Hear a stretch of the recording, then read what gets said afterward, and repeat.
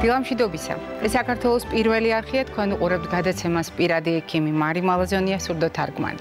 ჩვენ საუბრობთ ადამიანზე, ეს არის ფრაზა, რომლითაც ვიწყებ გადაცემას. ფრაზა, რომლითაც თქვენს ოჯახებში სტუმრად მოვდივარ ყოველ დღე მრავალი წლის მანძილზე და ფრაზა, რომლითაც ჩვენი გადაცემის კონცეფციას გამოვხატავთ.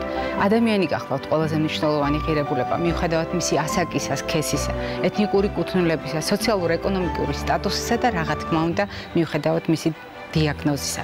დღეს 6 ივლისია, რაც იმას ნიშნავს, რომ ჩვენს ქვეყანაში ეროვნული გამოცდები იწყება. რა თქმა უნდა, დღევანდელი ჩვენი საუბრის თემა ეს არ გახლავთ, მაგრამ მე მინდა ვისარგებლო შემთხვევით და ყველას უსურვო წარმატება და გავახსენო, რომ ამ გამოცდით არც იწყება და არც მთავრდება ჩვენი ცხოვრება. მე საკუთარი გამოცდილებიდან გამომდინარე, დღეს უკვე შემიძლია ეს თამამად უთხრა აბიტურიენტებს და ამავე დროს არ შეგაშინოთ და არ დაგთრგუნოთ იმ მოლოდინმა, რომელიც არსებობს ოჯახში, სანათესაოში, როგორ ჩააბარებთ, რა შედეგი გექნებათ, როგორ ასახელებთ ან არ ასახელებთ ოჯახს. მოკლედ, გისურვებთ წარმატებას, ჯანმრთელობას, კეთილდღეობას და რაც თავარია დღეგრძელობას, როგორც ცხოვრებაში, ასევე საქმეში. რაც შეეხება დღევანდელი ჩვენი საუბრის თემას, შესაძლოა მისი სათაური ცოტა უცნაურადაც კი ჟღერს და ძალიან უცნაურად გამოიყურება ტიტრის სახით დაწერილი ჩვენი გადაცემის გამოსახულებაზე, მაგრამ დღეს სწორედ ამ თემაზე გვინდა ვისაუბროთ და ვიდრე თემაზე გავაგრძელებ საუბარს, მინდა სტუდიაში მოვიწვიო დღევანდელი ჩვენი გადაცემის სტუმარი. იგი გახლავთ დაავადებათა კონტროლის და საზოგადოებრივი ჯანმრთელობის ეროვნული ცენტრის ბიოუსაფრთხოების და განსაკუთრებით საშიშ პათოგენთა დეპარტამენტის ხელმძღვანელი, ექიმი ეპიდემიოლოგი, ვირუსოლოგი, მედიცინის მეცნიერებათა დოქტორი ბატონი შოთა ცანავა. დილამშვიდობისა ბატონ შოთა, მობრძანდით. თქვენ ჩვენი გადაცემის ხშირი სტუმარი ხართ წლების მანძილზე და 10 წელზე მეტია მეგობრობთ და თანამშრომლობთ. დაბრძანდით ბატონ შოთა. თუმცა უნდა ვაღიაროთ, რომ აბსოლუტურად განსხვავებულ რეალობაში ვართ ახლა და როდესაც დღევანდელ თემას ვამზადებდით, მე გამახსენდა სულ ცოტა 8 წლის წინ, ალბათ ჩვენი 7-8 წლის წინ იყო ჩვენი შეხვედრა, როდესაც ჩვენ აუცილებლად უნდა გვესაუბრა ერთი მხრივ ინფექციურ დაავადებებზე და მეორე მხრივ უნდა გვესაუბრა ამ დაავადებების გადაცემის გზებზე და მაშინ კოცნა, როგორც ინფექციების გავრცელების ინსტრუმენტი ან გზა ცალკე განვიხილეთ. ვერც კი წარმოვიდგენდით, რომ დადგებოდა ისეთი მომენტი ჩვენ საზოგადოებაში, როდესაც სამხრეთული ტიპის ადამიანები, რომლებიც მიჩვეულები არიან ჩახუტებას, მოფერებას, ჩვენ ხო ამის მოთხოვნილება გვაქვს და ძალიან ცუდად გრძნობთ თავს, როდესაც ამის შესაძლებლობა ახლა არ გვაქვს. ვართ რეალობის წინაშე, როდესაც დისტანციურად ვესალმებით ერთმანეთს და ამით ძალიან მნიშვნელოვან სოციალურ პასუხისმგებლობას ვამჟღავნებთ. მაგრამ მოდით ვთქვათ, კოცნა მართლაც შეიძლება გახდეს ინფექციური დაავადებების გავრცელების მიზეზი და რომელი დაავადებები შეიძლება გავრცელდეს კოცნით? რა თქმა უნდა, კოცნა არის გზა ინფექციის გამოწვევის გადაცემისა, ანუ როგორც ხშირად ამბობენ, ინფექციის გადაცემისა, ცოტა არაკორექტულია ეს გადაცემა, გამოწვევის გადაცემისა. და ერთიც ქალბატონო მარი, სამხრეთში მარტო არ უყვართ კოცნა, ჩრდილოეთშიც უყვართ, ასე რომ ახლა ეს გლობალური პრობლემაა. მოდით ასე ვთქვათ. ამ სიტუაციასთან დაკავშირებით და არა მარტო ჩვენთან სამხრეთში, მაგრამ აი თქვენ წინვალედ გაიხსენეთ ის 8 წლის წინ თუ 9 წლის წინ სიმართლე თქვა არ მახსოვდა. მაგრამ ძალიან გამეხარდა რომ ჩვენ ამ თემაზე მაშინაც ლაპარაკობდით თქვენის მეოხებით და თქვენის ინიციაცია. რაღაცნაირად გამოგვივიდა, რომ წინასწარმეტყველურად დავიწყეთ ამ რისკებზე საუბარი და იმის გააზრებაზე, თუმცა დღეს ჩვენ ამ რეალობის წინაშე ვდგავართ. რა თქმა უნდა, ეს ძალზე აქტუალური საკითხია. აქ მხოლოდ ის არ იმალება ინტიმი და ასე შემდეგ და მომხიბლავობა თუ არა ან პირიქით ამ თემისა, ეს ძალზე აქტუალური თემაა, მით უმეტეს, როდესაც ჩვენს მართლა სამხრეთში კოცნა გადახვევა ყოველდღიურ პრაქტიკაშია და არა ერთჯერადი. მისალმების პრობლემა, იმიტომ რომ ჩვენ გამუდმებით ამას ვაკეთებთ და გამუდმებით ამ ნიშნის ქვეშ ვართ, ასე ვთქვათ, და ეხლა დრო არო ცოტა დავფიქრდეთ ამდენჯერ ეს დროებით იქნება, ბატონ შოთა. თუ საერთოდ უნდა უარი ვთქვათ ასეთ ტიპის ურთიერთობა. აი, ისეთ მიჭირს, სიმართლე ვთქვა, მიჭირს ამაზე პასუხის გაცემა, მაგრამ გამომდინარე აი იმ გამოწვევებიდან ალბათ უნდა შევიზღუდოთ ამ საკითხს, უნდა შევიზღუდოთ. უფრო უპრიანი იქნება, რომ შევიზღუდოთ, იმიტომ რომ ნამდვილად არის რეალური გზა ნერვში მოთავსებული ამ ვირუსებისა, თუნდაც აი ახლა ცნობილი მრისხანე ვირუსისა და მისი ტიპის გამოწვევები მეხედველობაში მას გრიპის, ზემოსასუნთქიზების, რესპირატორული დაავადებები და ასე შემდეგ.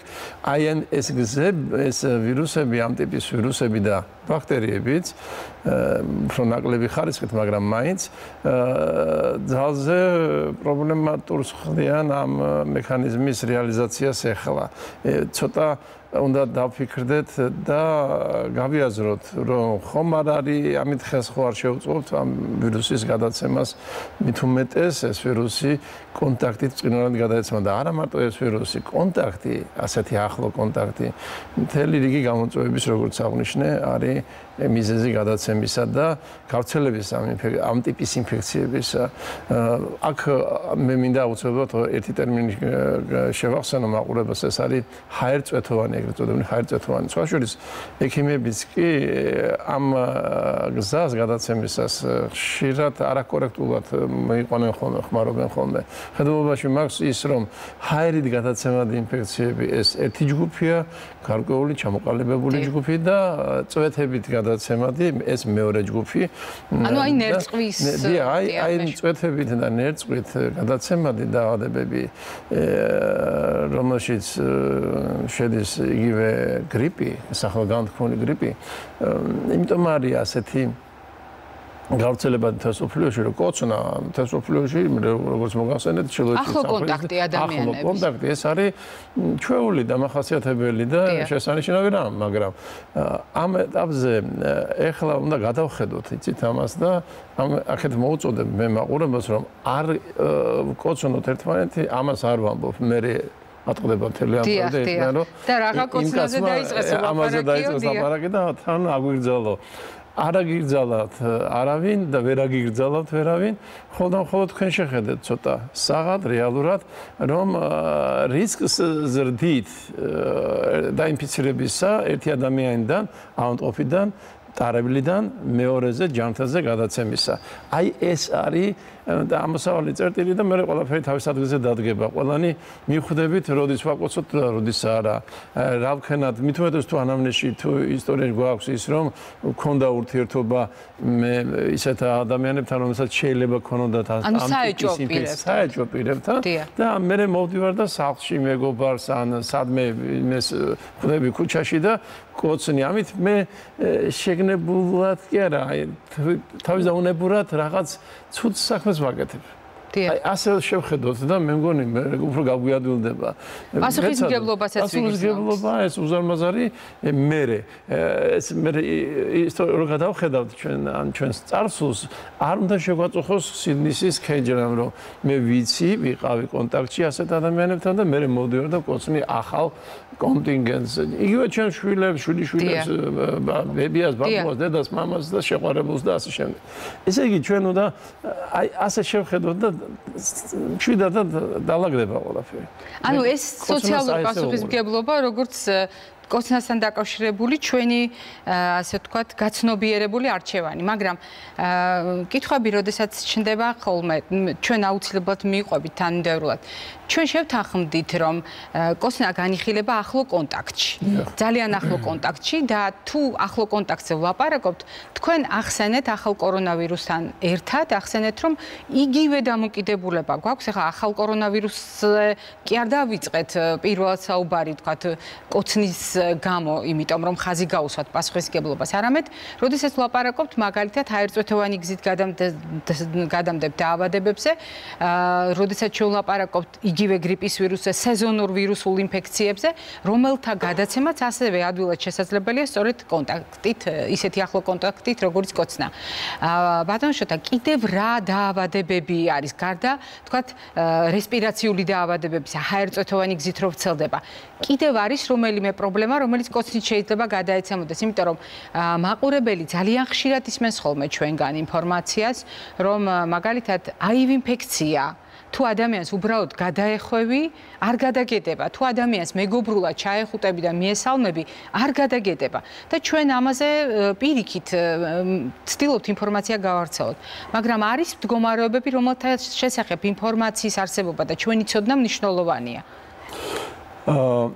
მინდა დავიწყო იმით, რომ კოცნით გადაცემადი დაავადებები დავარქვათ ასე თავისუფლება მივცეთ და გადახვევით გადაცემადი დაავადებები ეს გამოწვევები უფრო მეტად არიან იმ ტიპის გამოწვევები, რომლებიც სასუნთქი გზების ლორწოვანზე კარგად მრავლდებიან. ანუ ეს ლორწოვანი ცხვირ ხახის და ასე შემდეგ და ასე შემდეგ ეს ლორწოვანი მათთვის არის დასაჯდომი მოედანი, სადაც ისინი ბრწყინვალედ ძდებიან. მათთვის არის განკუთვნილი ამ ტიპის ვირუსებისთვის თუ სხვა პარაზიტები, ბაქტერიებისთვის, მიკროორგანიზმებისთვის, მათთვის არის განკუთვნილი ეს ადგილები და ეს შეიძლება უფრო დიდი წარმატებით რეალიზდეს ამ ტიპის გამოწვევებისთვის, გრიპის გამსი და ასე შემდეგ და თქვი მე ბევრი დაავადება.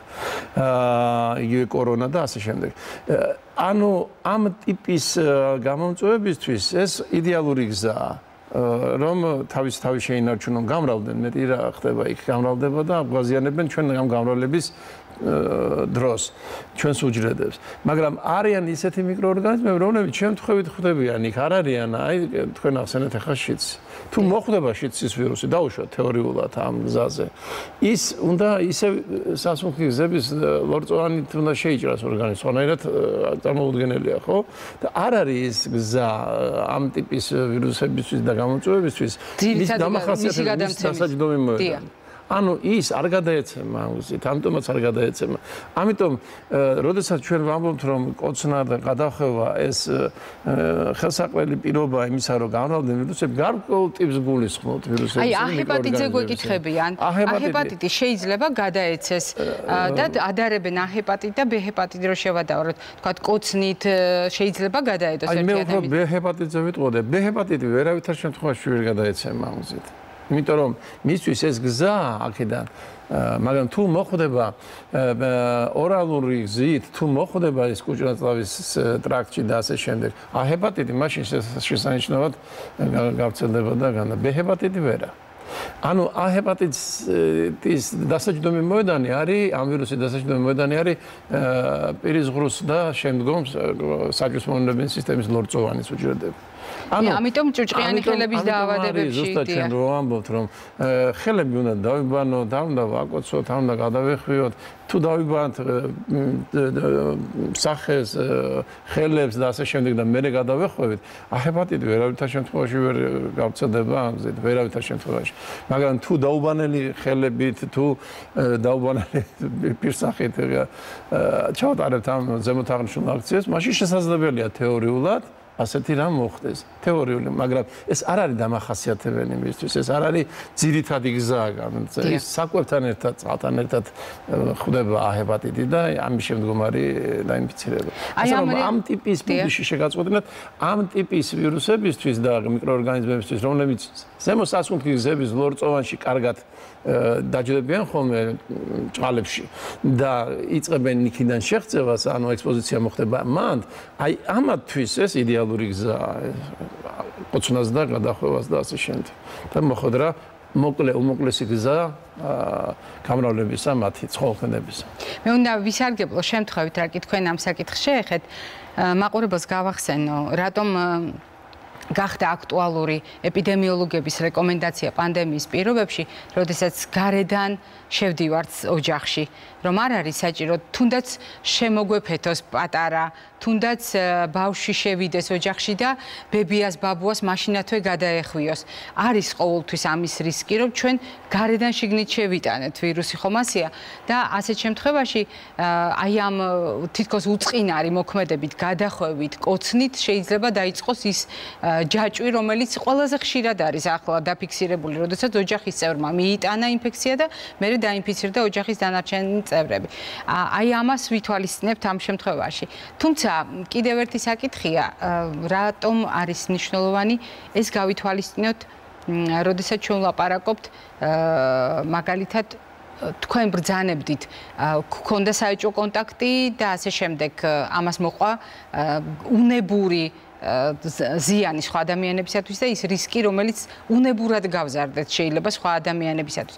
მაგრამ როდესაც ვლაპარაკობთ ახლა შემოდგომაზე, გარკვეული მოლოდინები არსებობს, რომ დაიწყება თქვათ გრიპის ვირუსის გავრცელება და ერთდროულად იქნება ახალი კორონავირუსი. ანუ ზედდება მოხდეს შესაძლოა ამ ვირუსების გავრცელების. აი ასეთ შემთხვევაში მე ვფიქრობ, რომ კოცნას და აი ამ ახლო კონტაქტს კიდევ უფრო მეტი პასუხისმგებლობით უნდა შევხედოთ. ჩვენ აპრიორი თავიდანვე თქვით, რომ პასუხისმგებლობით უნდა შევხედოთ, მაგრამ დრამატიზირება არ უნდა მოვახდინოთ. ესეთი ჰიპერ ნიშნულობა არ ენიჭება ამ კოცნას და გადახვევას, მაგრამ ნიშნულობა აქვს. თავიდანვე თქვით ეს ჩვენ. მე მინდა გავიხსენო ერთი რამ, რომ როდესაც ჩვენ ამ თემებზე ვლაპარაკობთ, იგივე დაიწყება თქვენ ბრძანეთ ახლა შემოდგომაზე და სეზონი. არა, თუ მოხდება ეს ზედდება. დიახ, ალბათ მოხდება, მაგრამ ბავშვი, რომელიც შეიფეთება ბებიას და ბაბუას, ამ შობას და ამ პირიქით, როგორც არის, და თუ მოხდება ასეთი რამ, ასეთი კონტაქტი, ამ ტიპის კონტაქტი, აქედან არ უნდა შევქნათ დრამატული სცენარი და ეს ძალიან არ უნდა შეგვეშინდეს, მაგრამ თხილად უნდა ვიყოთ. არ უნდა შეგვეშინდეს, იმიტომ რომ ამ კონტაქტს აუცილებლად სჭირდება ექსპოზიციის დრო, ანუ გარკვეული დროის შემდგომარია, ახლა მკვლევარები წერენ COVID-ზე, რომ უამრავი ნაშრომია და სტატიებია, სადაც აფიქსირებენ, რომ გადაცემა ესეთი მყისიერი ერთჯერადი შეხებით არ ხდება. მას სჭირდება დრო. ყველა ურთიერთობას ამ მიკროორგანიზმისა ჩვენს უჯრედებთან დრო სჭირდება და კონცენტრაცია, რაოდენობა, რაც თავია. ეს ორი პირობა თუ არ იქნა, არავითარი ინფექციური პროცესი არ დადგება. ანუ არ იქნება არანაირი ინფექცია და ამიტომ, მაგრამ ამის იმედად ჩვენ ვერ ვიქნებით. ჩვენ მოსახლეობას და ჩვენს მემამულებს ვერ ვეტყვით იმას, რომ იცით რა, შენ შეგიძლიათ წამიერად გადაკოცნო და მერე დაშორდეს სწრაფად. ესეც სისულელეა. არც ეს ვარგა და ასეთი მიდგომაც არ ვარგა. ანუ გონივრულ ბაზებში, გონივრულ დროში, გონივრულ მიდგომაშია ჩვენი ხსნა ამ შემთხვევაში და ჩვენ და ვეცადოთ, რომ ავიცილოთ თავიდან ასეთი ხშირი კოცნები და ხშირი გადახვევები, მაგრამ თუ ეს იქნება, თუ ამას ადგილი ექნება, ნუ შექმნით აქედან ესეც არ მომწონს მე, რომ ვქნით რაღაც საშიშროებას. მეორე, ეხლა სეზონური მატება იქნება გრიპის, რა თქმა უნდა, და ამ ტიპის ინფექციების. ეს ასეც უნდა იყოს. ასეა დადგენილი. რით არის COVID ინფექცია? მე არ უხვევ თემიდან, უბრალოდ ამას ვეხმიანები. რით არის ეს აქტუალური ეს ინფექცია, რომ ჩვენ ეს კანონზომიერები მაშინ ვერ დავინახეთ. ვერც სეზონობის, ვერც ასე შემდეგ თელირიგი ახლა მერომერია და ასე შემდეგ მახასიათებლებს, რომელსაც უნდა აკმაყოფილებდეს ეს. არ არის ასეთი რამ, ვერ ვხედავთ ამას. რაღაც ხდება. რაღაც გაურკვეველი, ბევრი რამ გაურკვეველია და გზადაგზებს სწავლობთ. ჩვენ უნდა ვისწავლოთ, რა თქმა უნდა, ეს რომ უსაფრთხო გამოცდა, რომელიც უნდა ჩავაბაროთ და თან გონივრულად უნდა მივუდგეთ და აქაც ახლა როცა ზედდებაზე ვლაპარაკობთ, ალბათ იქნება ზედდება, რატომ არ იქნება, თუ არსებობს ეს ვირუსი რეალურად და თუ არსებობს გრიპის ვირუსი რეალურად, იმათი ზედდება აუცილებლად იქნება. და ჩვენი უსაფრთხოების წესების დაცვა არის ეს წესები, უნდა მაინც უნდა დავიცვათ. მაინც უნდა როგორც გრიპის დროს რა ვისწავლეთ ახლა, რა გვასწავლა კორონა? დიახ. გვასწავლა ის, რომ ხელები უნდა დავიბანოთ ხშირად, უნდა ასე შემდეგ პირბადები დისტანცირება და ეს მაშინ კიდე ერთს დავამატებ ახლა. არ გეგონოთ კიდე გავრბივათ თემიდან. როცა მოგზაურობდი ჩვენ დავდიოდით აი კონფერენციებზე ასე შემდეგ და ეს შემდეგ ამერიკის შეერთებულ შტატებში, ევროპაში, მე უყურებდი, რომ ხშირად პირბადები ხდებოდნენ აეროპორტებში განსაკუთრებით ეს აღმოსავლური წარმოშობის ჩინელები და ასე არ ვიცი ახლა ზუსტად ისინი ჩინელები იყვნენ თუ არა, მაგრამ უბრალოდ აი ამ რეგიონებიდან შეიძლება ვიეტნამელი იყო, არ ვიცი. უბრალოდ ამ ხშირად პირბადებით იყვნენ ეს 5-7 წლის წინ გეუბნებით. და სულ მიკვირდა კაცო რატო აქვთ ეს პირბადები აქ? აეროპორტში ხო არაფერი არ არის, ლაბორატორია არ არის, სადაც მუშაობ ან რაღაც და მაგვირებდა ეს მიდგომა რომ პირბადებით იყვნენ ყოველთვის ისინი. ანუ მათ ჰქონდათ მაინც რისკები გაცნობიერებული აი ჩვენი სამხრეთული ხო ბრძანეთ ჩვენ და მე ვთქვი ჩნური. აი იმათ ეს კულტურა თუ ეს წესი ანუ უფრო ადრე დაამკვიდრეს. უფრო იცოდნენ რომ აი ასე მასობრივი თავშეყრის ადგილებში რომ აუცილებელია პირბადის ხმარა. მე გავაგრძელებ კვების ბლოკით ბატონო შოთა და როდესაც კვებაში გადავდივართ ხოლმე ჩვენი საუბარი ყოველთვის არის მისადაგებული თემასთან. ძალიან ძნელია ახლა დღეს კოცნას მიუსადაგო ან კონკრეტულად ცოფს მიუსადაგოთ კვება, იმიტომ რომ ჩვენი საუბრის მეორე ბლოკში სწორედ ცოფზე ვისაუბრებთ. მაგრამ მიუხედავად ამისა მე მაყურებელთა კითხვებს მოუყარე თავი და დღევანდელი ჩვენი საუბარი და ჩვენი კვების ბლოგი იქნება თემატურად აქტუალური სეზონური თავისებურებიდან გამომდინარე. კერძოდ, როდესაც ჩვენ ვლაპარაკობთ უსაფრთხოებაზე და თქვენ ბრძანდებით ბიოუსაფრთხოების და განსაკუთრებით საშიში პათოგენების დეპარტამენტის ხელმძღვანელი. ეს იმას ნიშნავს, რომ ჩვენ ზაფხულში არის რაღაც პროდუქტები, რომელთა მიმართაც განსაკუთრებული სიფრთხილე გვმართებს და რომელთა დამსახურებით შეიძლება განსაკუთრებით მაღალი რისკები შეგვექმნას. პირობითად ეხლა ეს კონსერვი მაქვს მე ამ შემთხვევაში და ჩვენ არაერთხელ გვისაუბრია რა პრობლემები შეიძლება იყოს. ესე ახლა ეკვივალენტურად და ადეკვატურად ვერ გამოხატავს, იმიტომ რომ ეს არის ქარხნული წესით დამზადებული და მისი თქვათ რისკები მინიმალურია. თუ არ გავითვალისწინებთ მასში არსებულ სხვადასხვა ნივთიერებას, რომელიც შენახვის ვადას უხანგრძლივებს პროდუქტს და რომელიც შეიძლება იყოს გარკვეული რისკის შემცველი კონკრეტული პრობლემების მქონე ადამიანების მიმართ. მაგალითად, ძალიან ბევრი კონსერვში დანამატის სახით გლუტენია გამოყენებული და ამიტომ თუ თქვენ გაქვთ ცელიაკია, ანუ გლუტენოპათია, მაშინ ამ ადამიანებისათვის ამ ტიპის პროდუქტების გამოყენება არ იქნება მიზანშეწონილი. მაგალითად, როდესაც ჩვენ ვლაპარაკობთ კრემიან პროდუქტებზე, აი თქვენ ჰეპატიტი აღწერეთ და როდესაც ჩვენ ვლაპარაკობთ დაბინძურებულ ხელებზე, აუცილებლად უნდა გავითვალისწინოთ, რომ ჰეპატიტის გამოწვევი ძალიან ადვილად შეიძლება, იმიტომ რომ როგორც თქვენ გვასწავლეთ, ფეკალურ-ორალური გზით გადადის, ანუ ადამიანმა არ დაიბანა ტუალეტის მერე კარგად ხელები, მოამზადა მაგალითად საკონდიტრო ნაწარმი, მერე ეს გაიყიდა ან გამოიყენა დაბინძურებული პროდუქტები, მოკლედ კრემიანი პროდუქტები, რომელიც არის მალფუჭებადი, რომელიც შეიძლება იყოს მაგალითად კვებითი ტოქსიკოინფექციის განვითარების წინაპირობა და ასე შემდეგ. ეს ქმნის რისკს ზაფხულში.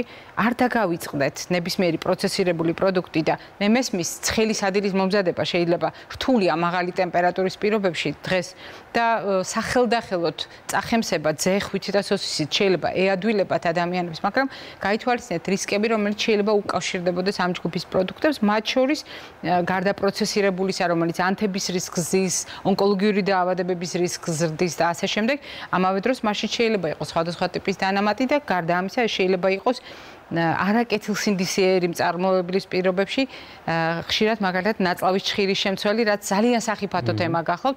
ეს მოვლენები ასეთი ტიპის მოვლენები დადასტურებით არის დაფიქსირებული ამერიკის შეერთებულ შტატებში და გერმანიაში, თქვენ იცით უკანასკნელი პერიოდის მანძილზე როგორი გახმაურებული ისტორიები იყო დაკავშირებული სწორედ ხორცის და ძეხვის წარმოებასთან, სადაც დაბინძურების მაღალი რისკი გამოვლინდა.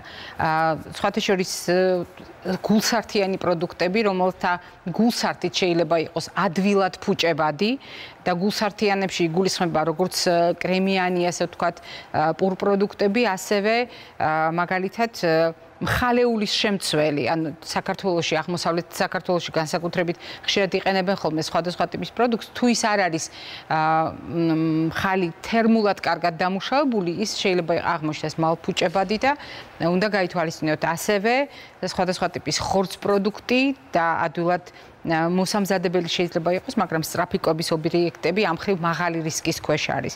შებოლილი თევზი, რომელიც ასევე მაღალი რისკის შემცველია, ალკოჰოლზე აღარ ვლაპარაკობთ, მაღალი ტემპერატურის პირობებში რამდენად საშიში გახლავთ, იმიტომ რომ ორგანიზმის აუცილებლობა გასცეს ტემპერატურა გაგრილდეს, შეიძლება ალკოჰოლი არ იყოს კარგი მეგობარი ამ დროს, რომ ჩვენ გავცეთ. პირიქით, ორგანიზმის გადახურების რისკი შეიძლება გაიზარდოს.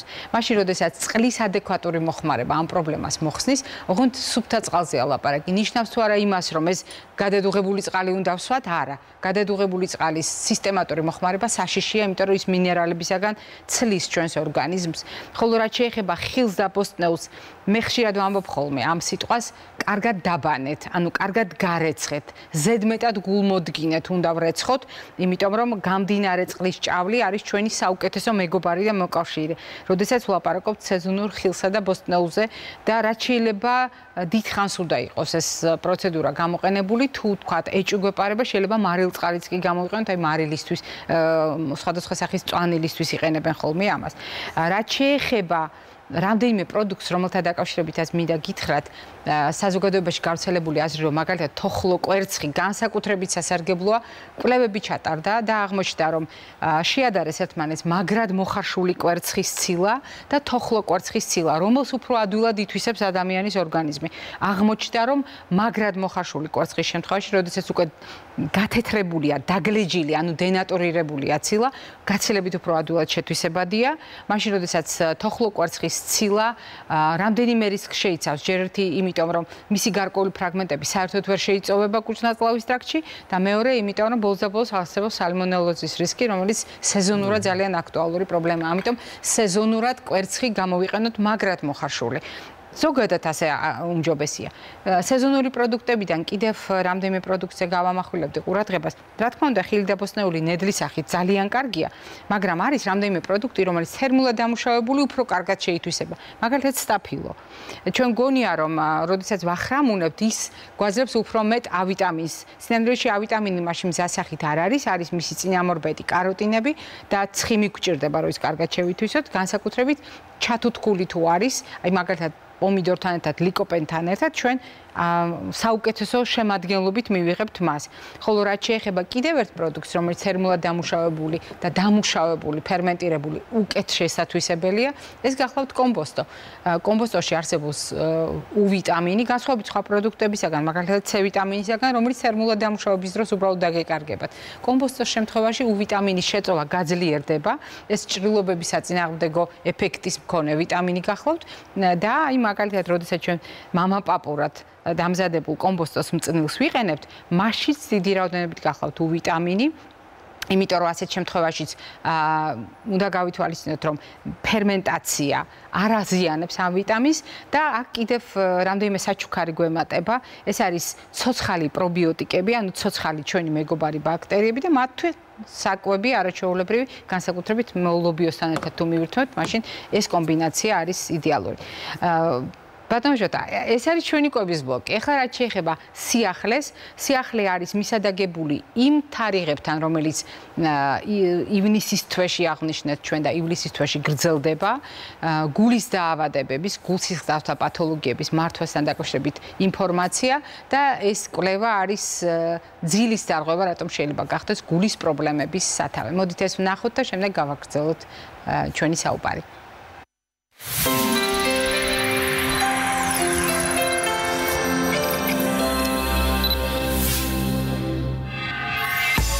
ძილის დარღვევით გამოწვეული ანთებითი პროცესები შეიძლება გახდეს გულის დაავადების მიზეზი. კვლევას ამის შესახებ კალიფორნიის უნივერსიტეტი აქვეყნებს. 1600 მოხალისეზე დაკვირვებით მეცნიერებმა აღმოაჩინეს, რომ ინსომნია რიგ შემთხვევებში ორგანიზმში ანთების გამშვები მექანიზმი ხდება. ანთებითი პროცესები კი გულის დაავადებების, მათ შორის გულის შეტევის და ინსულტის. უფრო კონკრეტულად არტერიებში ჭარბი რაოდენობით კალციუმი გროვდება, რის გამოც ის ვიწროვდება და იკეტება. ჟანგბადით მდიდარი სისხლი ასეთ დროს გულს და ტვინს არასაკმარისად მიეწოდება, რაც შეტევის და ინსულტის მიზეზი ხდება.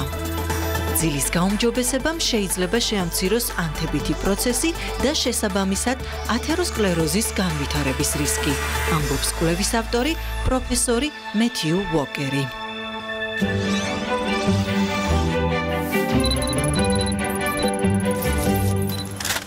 აგრძელებთ საუბარს და თქვენ მოგეხსენებათ ჩვენი ურთიერთობა მაყურებელთან.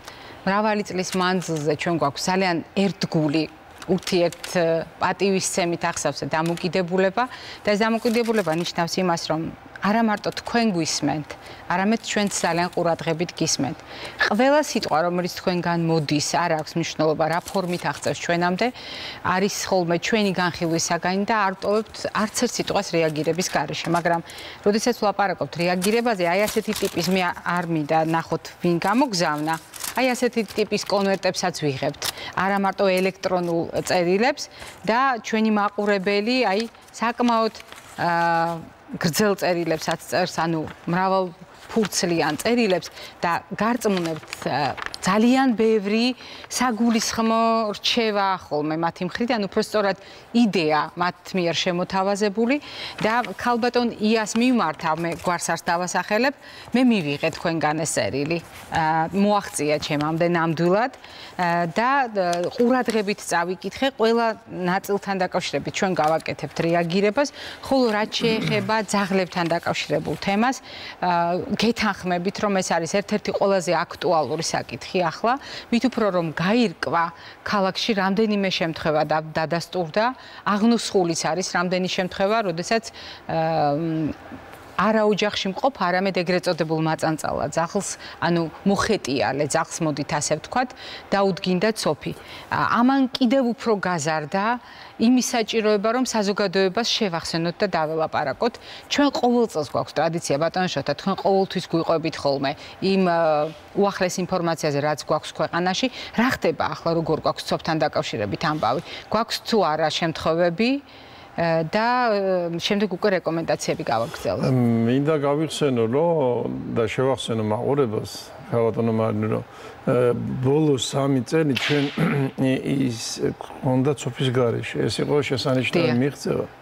ფანტასტიკური მიღწევა და ეს იყო ეპიდემიოლოგების, რადიოლოგების, ჯანდაცვის სისტემის დამსახურება, რომელმაც მოახერხა. დაავადებათა კონტროლის ცენტრი ძალიან აქტიურობს ამ საკითხში და ის არის მთელი საკითხებში. მოახერხეთ ის, რომ ადამიანში ცოფის შემთხვევა არ ქონდა, თითქმის 3 წელია არ ქონდა. ეს არის შესანიშნავი შედეგი და ამან მოგცა უფრო მეტი სტიმული, რომ წინ წავსულიყავით, მაგრამ აი ეს შემთხვევები, რომელიც ახლა ძაღლებში აღმოჩნდა, ცოტა არ იყოს დასაფიქრებელია, იმიტომ რომ ესე იგი არა მარტო ადამიანზე უნდა გადავიტანოთ მთელი ყურადღება და აქცენტი, არამედ ძაღლზე. ეს იქნება შინაური, ეს იქნება მაწანწალა, ეს იქნება ასე შემდეგ და ასე შემდეგ, რაც კეთდებოდა აქამდე, რა თქმა უნდა, მაგრამ ეხლა შემთხვევა მაჩვენა, რომ არის საიდანღაც ზემოქმედება, ესე იგი ამ მაწანწალა ძაღლებში საიდან გაჩნდა ეს ვირუსი, ცოფის ვირუსი, წესით არ უნდა გაჩენილიყო, ხო? ანუ თავისთავად არ აღმოცენდებოდა. თავისთავად არ ხდება. ესე იგი არის ხვრელები ბოდიში ამ გამოთქვით და რაღაც ის ადგილები, სადაც ჩვენ ვერ ვაკონტროლებთ, ამ შესაბამისი უწოდებები ვერ აკონტროლებენ ამას და მე პირადად ვხედავ გამოსავალს იმაში, რომ მაწანწალა ძაღლებთან შეიცვალოს დამოკიდებულება. ამას სულ ვამბობთ, სულ გამუდმებით ამას ვამბობთ და ვერ შევძელით, რომ ეს გაკეთებულიყო ვერცეთ დროს, ვერცეთ სისტემაში და ეხლა თუ გვინდა რომ თავიდან ავიცილოთ ეს გავრცელება უფრო მეტად ამ ცოფის ვირუსის, ამ საშინელი ვირუსისა, რომლის კლინიკური სიმპტომების გამოჩენა უკვე ადამიანში ნიშნავს, რომ აუცილებლად გარდაიცვლება. ანუ ეს არის სასიკვდილო დიაგნოზი. სასიკვდილო დიაგნოზია ცოფი. ამიტომ ჩვენ უნდა ვეცადოთ, რომ ამ თემას ცოტა მეტად დაუფიქრდეთ, იმიტომ რომ ჩვენ მხოლოდ ხედავთ ძაღლებისადმი სიყვარულს. ქუჩაში, ეზოში, სადაც გნებავთ, ყველანი ვართ მოტივირებულები, რომ ძაღლს მოვეფეროთ. ასეც უნდა იყოს, იმიტომ რომ ასეც უნდა იყოს, მაგრამ უნდა მიუჩინოთ იმ და მოვუაროთ ამ ძაღლებს. და მოვუაროთ. მარტო სიყვარული არაფერს არ ნიშნავს. მარტო სიყვარული, აი, ცოფის ვირუსის გაჩენას ნიშნავს. და არ გავაგდოთ სახლიდან. მამანი შემეკამათება და იტყვის, რომ იცით რა, ასე ჩვენ ძალიან გვიყვარს თქვენ კეთილინებად სახელმწიფო და იმ სისტემებმა, რომლებიც ემსახურებით ამ საქმეს კეთილი და არ მოხვდეს ვირუსი, არ არის ასე, არ მოხვდეს. შეუძლებელია. თუ ერთიანად გონივრულად არ გადავწყვეტ. მე ხედავ გამოსავალს მხოლოდ იმაში, რომ ყველას თავისი ადგილი მიუჩინოთ. იგივე მაწანწალა ძაღლებს. შინაურ ძაღლების აცრა რომ უპირობოდ უნდა ტარდებოდეს და ტარდება უკვე და კეთდება ესა და აღარა გვაქვს შინაურ ძაღლებში, მაგრამ მაწანწალა ძაღლიდან არის შანსი რომ შინაურ ძაღლსაც მაგალითად ერთად ურთიერთობენ მე ჩვენ სადაც მე პირადად მე მგონი ადამიანზე მეტი ძაღლი ასე ირნებენ უკვე ისეთი სიტუაცია მე ვაჟობშაველაზე ვცხოვრობ და იქ არის ხედავ რომ უამრავი ძაღლია ასე ირნებენ ასე შემდეგ ასევე უამრავია მაწანწალას ანუ ეხლა ცხოველები ჩვენთან ცხოვრობენ მაგრამ ჩვენთან ერთად ცხოვრობენ ბოდიში მაგრამ ჩვენ არ ვზრუნავთ ისე როგორც საჭიროა ადამიანები დიახ მოდით დაუბრუნდეთ ამ თავად დაავადებას ჩვენი ამოცანა არის საზოგადოებამ არა უბრალოდ დაინახოს ცხოველში როგორც დისტანციურად საყვარელი არსება, არამედ არსება, რომელზედაც ჩვენ ვართ პასუხისმგებლები, ის თვითონ ვერ წავა ასაცრელად, ის თავის თავს ვერ მოუვლის, ჩვენ უნდა მოუვაროთ, იმიტომ რომ ამაზე ბევრად არის დამოკიდებული, ბევრად კი არა, პირდაპირ არის დამოკიდებული, როგორი იქნება ჩვენი და ჩვენი ოჯახის წევრების ჯანმრთელობა და ჩვენ კორონავირუსთან დაკავშირებითაც, როდესაც ვსაუბრობდით, დაადასტურა ყველა კვლევამ, რომ ყველა მათგანი, რომელიც იყო ინფიცირებული ცხოველი, იყო სწორედ ადამიანიდან გადასული, მომვლელიდან, ოჯახიდან გადასული. მაგრამ რაც შეეხება ცოფთან დაკავშირებულ ინფორმაციას, მარტო ძაღლი შეიძლება იყოს გამავრცელებელი. იმიტომ რომ თქვენ მრავალი წლის წინ ერთ-ერთ გადაცემაში ჩვენთან ისაუბრეთ იმაზეც, რომ მაგალითად იგივე ამერიკის შეერთებულ შტატებში, ზოგიერთ ქვეყნებში დადგენილია ღამურების სახეობა, რომელსაც გადააქვს ცოფის ვირუსი. საბედნიეროდ ასეთი ღამურები არ გვყავს ჩვენ საქართველოში. თუმცა ძაღლის გარდა კიდევ რამ შეიძლება გადაიტანოს? იგივე ღამურა ამერიკის შეერთებული შტატებისათვის არის ძირითადი რეზერვუარი ცოფის ვირუსისა. იქ. დიახ. ჩვენთან ძაღლი.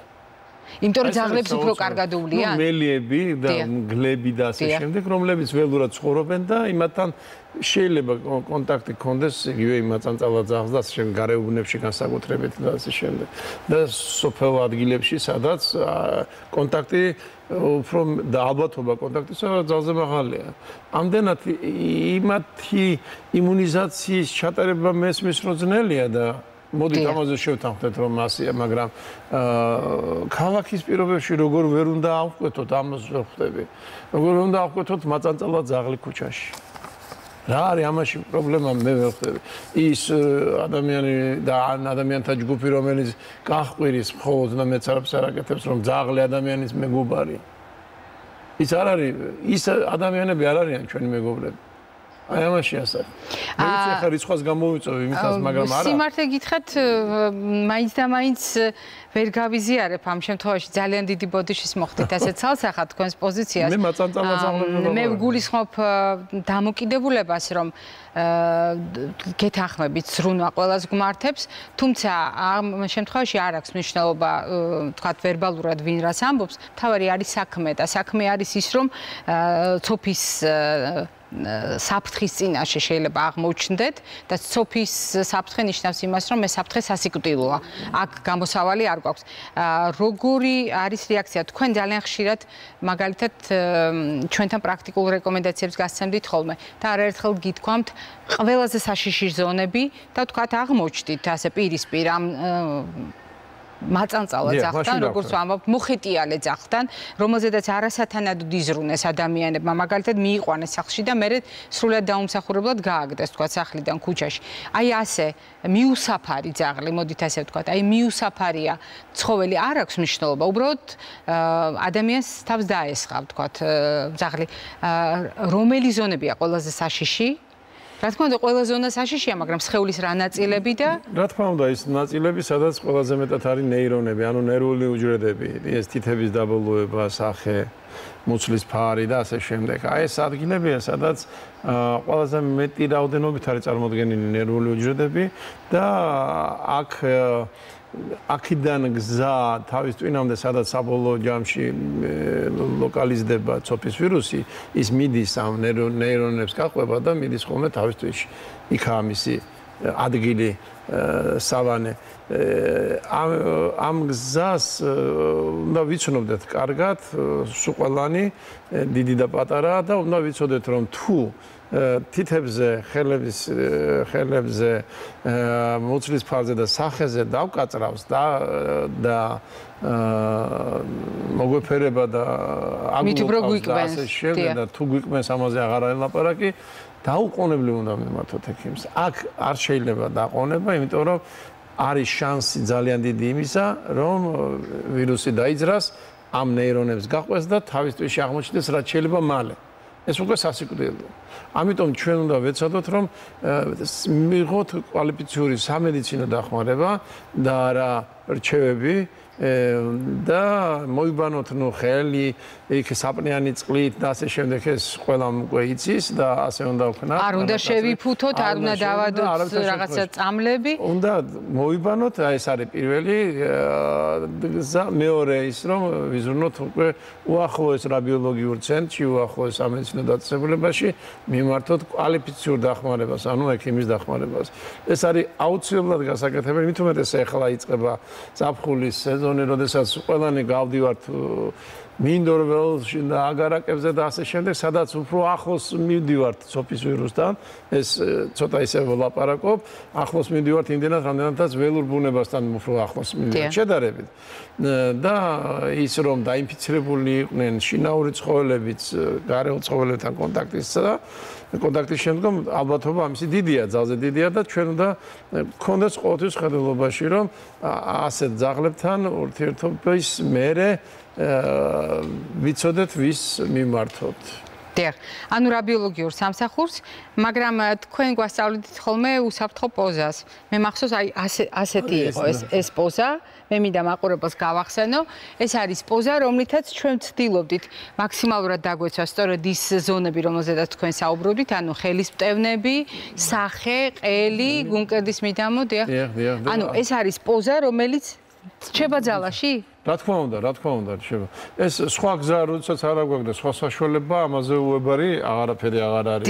რომ თავი დავიცვათ ამისგან, შეტევისგან, დაკვენისგან, გალოკვისგან.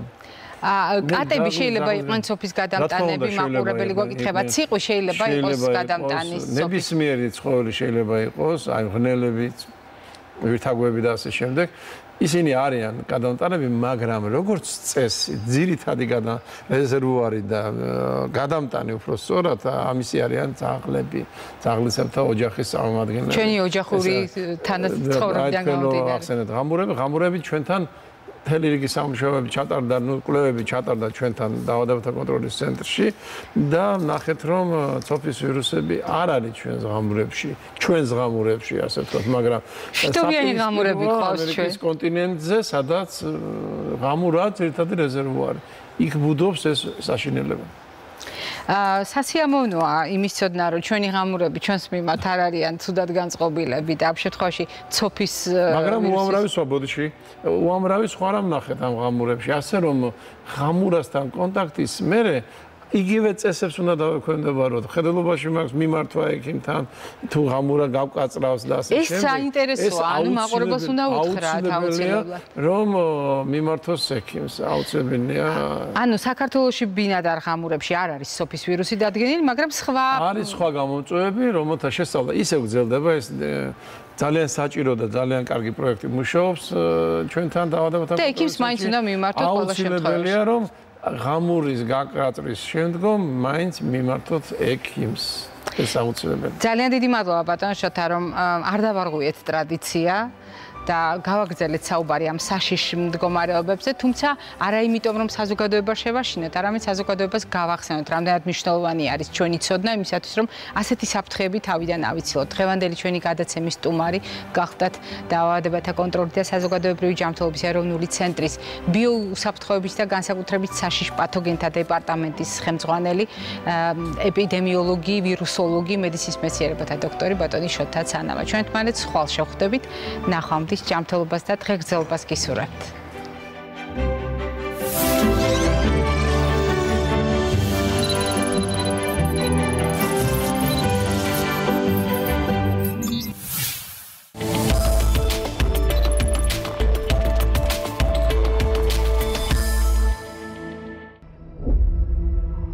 საქართველოს პირველი არხი.